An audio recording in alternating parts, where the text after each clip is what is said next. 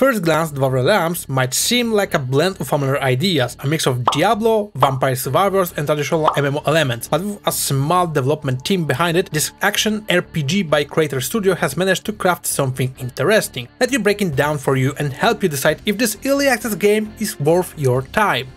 Officially launched in September, Dwarven Realms is still under development. It's an action RPG that combines the fast-paced hack-and-slash mechanics of Diablo with the arena-based enemy-swarming chaos of Vampire Survivors. The twist? It has a leaderboard-driven MMO structure that resets each season, challenging players to climb the rank while starting fresh every time. The goal is simple: defeat hordes of enemies, progress through different realms, and aim to be one of the top 250 players globally. As you advance, you upgrade your character in a variety of ways, from collecting new loot to unlocking new abilities. You can play offline or in private mode, but some content gets locked if you choose not to connect. While there's currently not too much of a story, the focus is clearly on the competitive aspect of the game. Each season perhaps gonna add new elements, and for those who love upgrading character and chasing leaderboards, Dwarven Realms offer plenty of room to grow. You begin by creating your hero and entering the main base, which center around a portal that sends you to different realms. These realms are essentially arenas where enemies will continuously spawn, much like in Vampire Survivors. By holding down the mouse button, your character launches basic attacks, and as you progress and increase weapon proficiency, you unlock additional attack skills. However, you can only equip 2 active skills at a time. As you battle standard enemies, allied enemies will occasionally spawn. The tougher foes are easy to spot with health bars above their heads and their attacks, areas marked in red. Luckily, you can usually dodge their moves in time by dashing, which consumes a small amount of energy.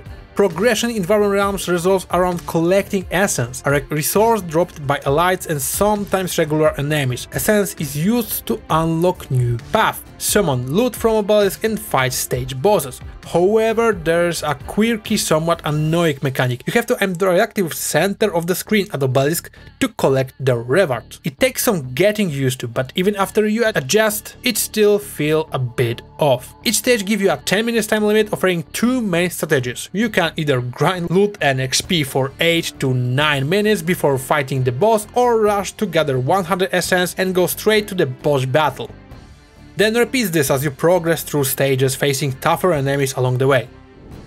After each stage, return to your base, where new features unlock as you advance through the game. Starting at level 2, you gain access to things like dismantling loot to upgrade your gear, earning bonus experience from books, resetting stats, and joining fellowship, the game's version of guilds. This hub is where you will spend a lot of time upgrading your character and gear. You can break down items to upgrade others, experiment with different builds, and swap equipment. If you love upgrading your character, Dwarven Realms offers nearly endless possibilities for tweaking and optimizing your build. In the later part of the game, you will also get cards that can further upgrade your character. There is no shortage of items to collect in Dwarven Realms. Helmets, armor, pants, rings, necklaces, trinkets, and more all come in various rarities and levels, with each piece impacting your character's stats. You will need to mix and match equipment to find the right balance for your build. The game also offers special items like horns and grills, which provides passive buffs that helps you take down enemies faster. As you progress, you can upgrade these items too. And while you will have access to variety of weapons, there's a catch: you can't change them mid-battle. Finding the weapons that fits your style takes a few playtest sessions, but once you do, you will feel right at home in the heat of combat. I was happy with one-hand weapons, so I stick to it. While the main zone bosses are tough and have more complex mechanics, the stage bosses, not all of them, are disappointingly simple. Most of these fights involve avoiding attacks and landing hits until the boss fails. If you've built a glass cannon character, one strong hit might take you down, but with a bit of running and dodging, most bosses pose little challenge. This is one of the game's weaker points. For a game that thrives on its boss rush mechanics, the lack of depth in stage bosses feels like a missed opportunity.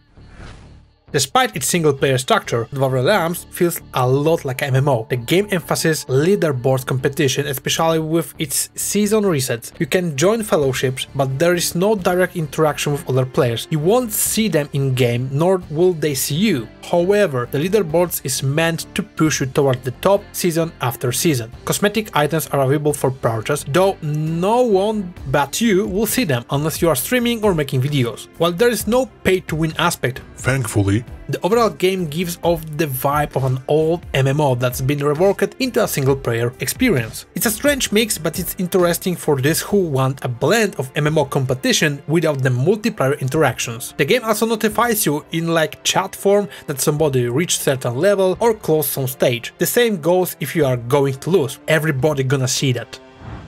Since Dwarven Realms is in early access, there are a few bugs to be expected. For example, enemies sometimes get stuck in the terrain, and sound effects occasionally fails to trigger. The most annoying issue for me was the aiming mechanic for collecting obelisks, but overall the game runs smoothly and most of the bugs are minor. In terms of optimization, the game performs well even when hundreds of enemies are swarming the screen. I did notice a few frame drops on my RTX 3070, but it wasn't anything game-breaking.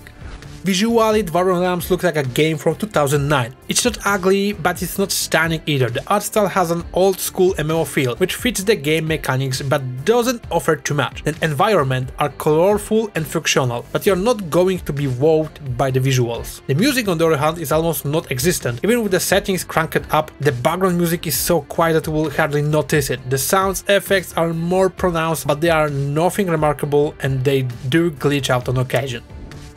At first glance, Dwarven Realms might look like a Vampire Survivors clone in 3D, but it's more than that. By combining hack and slash mechanics with MMO style competition, it manages to crave out its own niche. I enjoyed the upgrade system, and there are enough skills and items to keep you playing for hours. The main zone boss offer a decent challenge, but the lackluster stage bosses drag the experience down a bit. Ultimately though, I'm a single player gamer who loves a good story, and Dwarven Realms isn't about that, it's about chasing high scores and upgrading characters. So if you are into competitive, leaderboard driven games, you will find a lot to enjoy here. The seasonal reset is a fair way to keep the playing field level, and lack of pay to win mechanics is a plus.